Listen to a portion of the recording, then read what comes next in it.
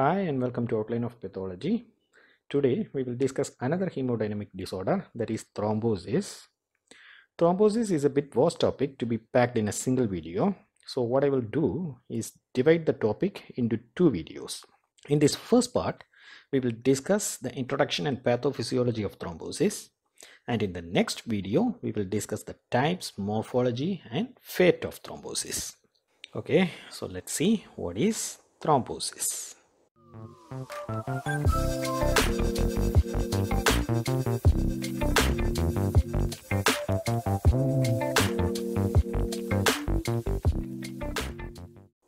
Thrombosis is the formation of solid mass in circulation from the constituents of flowing blood. So it is formation of solid mass in circulation from the constituents of flowing blood. You have to note two things here. One, it is process of formation of solid mass in circulation. And number two, the solid mass is formed from the constituents of blood itself, not from extraneous substances. It is formed from the constituents of blood itself. As far as formation of solid mass is concerned, it is similar to or shares the same process as blood clotting, but there is a major difference between two. Blood clotting is the one which occurs when there is some vascular injury, and this blood clotting is life-saving because it prevents loss of blood through that injury. On the other hand, thrombosis is one which occurs in unruptured vessel, and this one, the blood clot or thrombosis which occurs in the unruptured vessel, can be life-threatening. Second thing to note is this solid mass is formed from the constituents of flowing blood itself. Okay, not from some extraneous substance. The blockage sometimes happens due to extraneous substance also, and there is embolism, which by the way will be our next topic. But our today's topic, that is thrombosis, is something which forms from the constituents or regular normal constituents of the blood itself. And as I told you, this is life-threatening, and this is life-threatening because it can cause two things. Number one, ischemic injury, and number two, thromboembolism. Ischemic injury, I am sure you are already thorough with. We discussed that in our cell injury video. So this thrombosis can cause ischemia or infarction of some organ or tissue. Another thing it can cause is thromboembolism. Thromboembolism is thrombus. Thrombus is the name given to the solid mass formed. The process is called thrombosis and the mass formed is called thrombus. Okay. So thromboembolism is the thrombus or part of it getting dislodged, carried along in the bloodstream and lodging in some distant vessel, blocking that vessel. Okay. That is called thromboembolism. So this thromboembolism and ischemic injury, these two are the two life-threatening harmful effects of thrombosis. Coming to pathophysiology, Virchow described three primary events which predispose to thrombus formation. The so-called famous Virchow's triad are 1. Endothelial injury, 2. Altered blood flow, and 3. Hypercoagulability of blood. To these primary events are added two processes which follow these. Those are activation of platelets and activation of clotting system. So total 5 factors come into play: endothelial injury, altered blood flow, hypercoagulability of blood, activation of platelets, and activation of clotting system. Let's see each of these factors in detail. First one is endothelial injury. Endothelium or intact endothelium has both antithrombotic and prothrombotic functions. The antithrombotic functions are It protects the flowing blood from the thrombogenic influence of subendothelium. The subendothelium is thrombogenic, that is, it promotes formation of thrombus. Okay. So this endothelium is the main factor which protects the flowing blood from the thrombogenic influence of subendothelium. It also elaborates some antithrombotic factors like heparin-like substance, which accelerates the action of antithrombin 3 and inactivates some other clotting factors.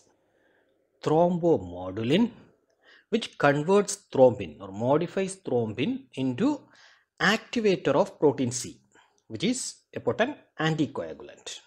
It also elaborates inhibitors of platelet aggregation like ADPase, PGI2, etc. It also elaborates tissue plasminogen activator, which accelerates fibrinolytic activity. Coming to the prothrombotic functions, that is thrombosis favoring functions, it releases prothrombotic factors like thromboplastin, von Willebrand factor, platelet activating factor, inhibitor of plasminogen activator, etc. So, our endothelium has both antithrombotic and prothrombotic functions, and there exists a delicate balance between these two in normal condition. When there is endothelial injury, this balance is disturbed, and this endothelial injury exposes the subendothelium, which is thrombogenic, as I discussed. So, vascular injury is thrombogenic. But what are the factors which cause this vascular injury? Vascular injury can be caused by factors like or conditions like myocardial infarction. Myocardial infarction produces or causes endocardial injury. Vascular injury can also be caused by ulcerated plaques which occur in atherosclerosis. Hypertension, diabetes mellitus, some harmful chemicals in cigarette smoke, all these also can cause vascular injury. Coming to the next factor, that is alteration in blood flow. I think we already saw this once on our class on inflammation. In that class we already saw what is axial flow, what is stasis, how the flow of different components of the blood changes during stasis, all those. Now we will just brush up that. The normal flow of blood is called axial flow. In axial flow, the central stream of the blood is the fastest and the peripheral stream is the slowest. The central, fastest or rapid central stream carries leukocytes, red cells. The slow laminar stream or the intermediate stream carries platelets, and the most slowest peripheral stream carries cell-free plasma. This is comparable to the flow of a river. In rivers, what happens? The central stream is fastest compared to the peripheral stream, and it is the central stream which carries heavier objects. Yes, when the river slows down, what happens? The objects which were previously moving in the central stream move towards the side and stagnate. You must have seen that. Yes, the flow of the blood is also comparable to that. The normal flow of the blood is, as I said, axial flow. It consists of a central stream which is the fastest, carrying leukocytes, red cells, the laminar stream which is adjacent to it, and it carries the platelets, and the slowest one is the peripheral most stream and it carries cell-free plasma. This axial flow is disturbed in conditions of stasis and turbulence. Stasis, as we have already seen once, refers to slowing down. Stasis is slowing down. In stasis, what happens? As we saw in our example of river, when the river slows down, heavier objects which were previously moving in the central stream moves towards the periphery and gets stagnated or deposited in the river banks. Yes, the same way in stasis of blood also, margination and pavementing of the leukocytes and platelets occur. and stasis mostly leads to venous thrombi. Turbulence, on the other hand, can directly cause endothelial injury and can lead to arterial and cardiac thrombi. Coming to the third factor, that is hypercoagulability of blood. There are certain conditions which can lead to hypercoagulability of blood, and these are broadly categorized as hereditary and acquired causes. The hereditary causes include conditions like deficiency of antithrombin 3, deficiency of protein C and S, which are anticoagulants, mutation in factor 5, defects in fibrinolysis, increased level of coagulation factors like factor 2 and factor 8, all these things. Acquired causes include risk factors like age, smoking, immobilization, that is, the limbs and plaster cast, etc. It also includes predisposing conditions like heart disease, vascular diseases, tissue damage, and antiphospholipid antibody syndrome. Antiphospholipid antibody syndrome, that is APLA, commonly termed APLA, is a condition which predisposes the individual to recurrent thrombosis. There are two types of APLA, lupus anticoagulant antibody and anticardiolipin antibody. Both of these can be predisposing to thrombosis. Coming to the role of platelets in thrombosis, following endothelial injury, the platelets come to play a major role both in the normal blood clotting and also the life-threatening abnormal condition called this thrombosis.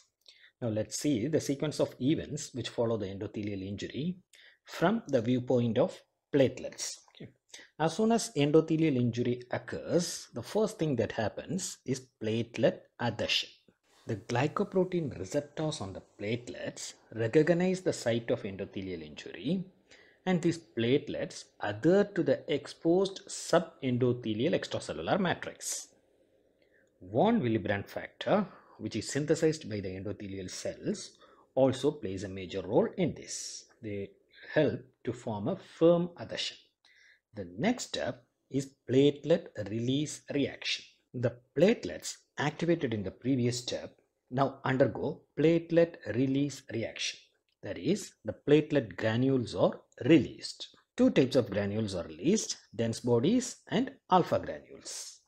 The release of dense bodies liberates substances like ADP, adenosine diphosphate, ionic calcium, 5-HT, which is called serotonin, histamine, epinephrine, etc.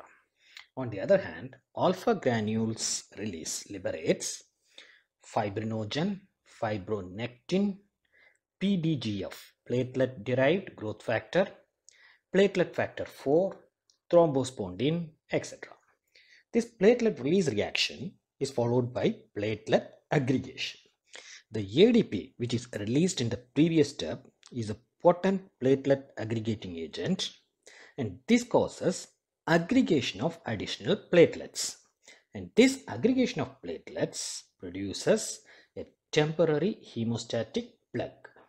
Coming to the role of coagulation system,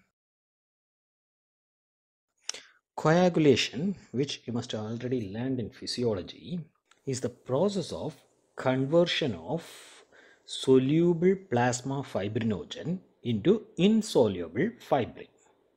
You must have already come across the famous intrinsic pathway, extrinsic pathway, and common pathway of the coagulation system.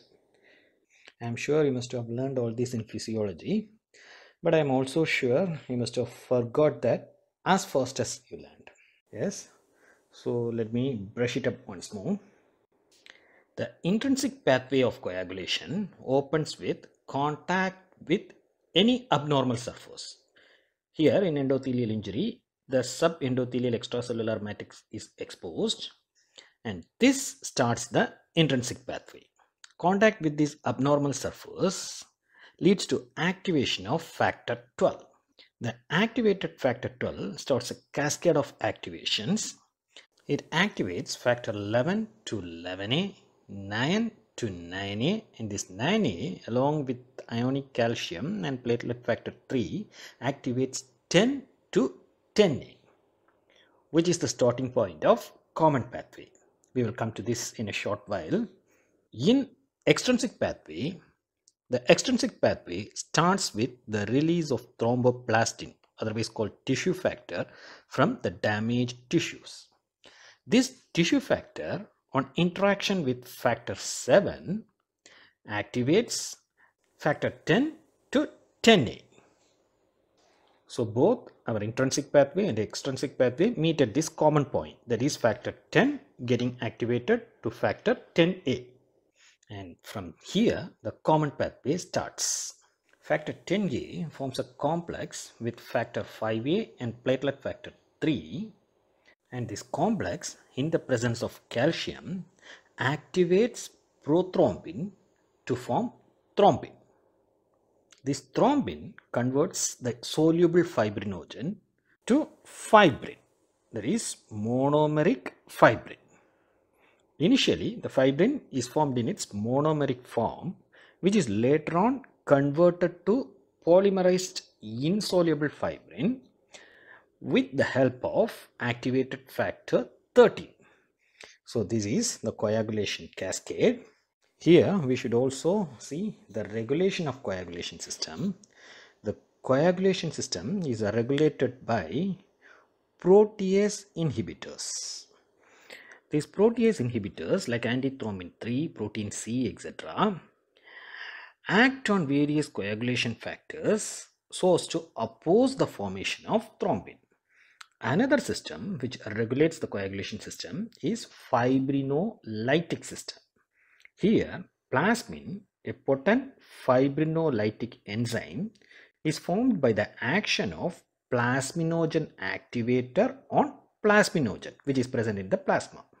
You can see that here the plasminogen present in the plasma is activated by plasminogen activator to form plasmin, and this plasmin is a potent fibrinolytic agent which degrades fibrin. Okay, so we have discussed all the 5 factors which take part in the formation of thrombus. What are they? The original 3 Virchow's triad, that is the endothelial injury, altered blood flow, and conditions of hypercoagulability of blood, along with the following 2 processes: activation of platelets and activation of clotting system. In our next video, we will discuss the types, morphology, and fate of the thrombus so formed. As usual, I have provided PDF notes in the description. For the continuation of this class in our next video, and for more videos, don't forget to keep the channel subscribed. Until we meet our next video, thanks for watching. Bye.